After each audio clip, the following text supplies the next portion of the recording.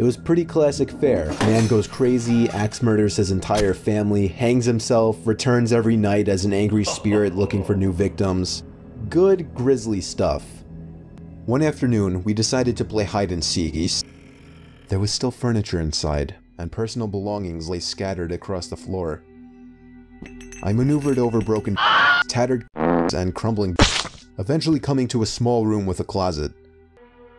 My only illumination was a slit of sunlight that shone through the crack in the door from a nearby window. I crouched down with knees tucked into knees. Some time passed and there was still no sign of my knees. I awoke with a jerk. It was pitch black.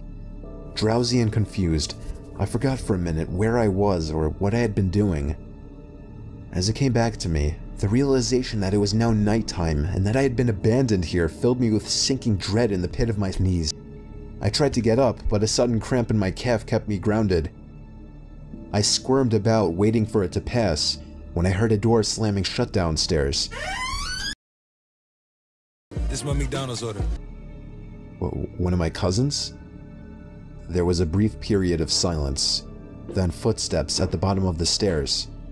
But not just footsteps, a thud too. After every other step. These weren't the footfalls of a child. They were slow, heavy, deliberate. I held my breath, praying they would go away. They did not. The noises continued to ascend.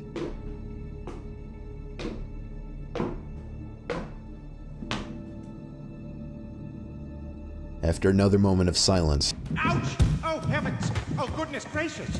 That smarts! Oh my! Egad! Well, I'll be! Yikes! I waited for what seemed like an eternity. There were no more sounds now, and I was trying to build up enough courage to open the door and flee. 3 things happened simultaneously just then. I was bombarded with a smell I can only describe as fresh roadkill. I heard raspy breathing behind me in the dark closet, and I felt hot breath against the nape of my neck. That was enough for me to hurtle myself out from the confines of that nightmare space, relying on memory and scant moonlight to navigate through the darkened house. All the while, I heard footsteps chasing behind me, closing in with terrifying speed.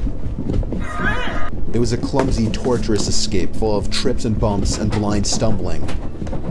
I never looked back, at least not until I had burst out the front door and into the country night. And when I did turn around, I saw absolutely nothing.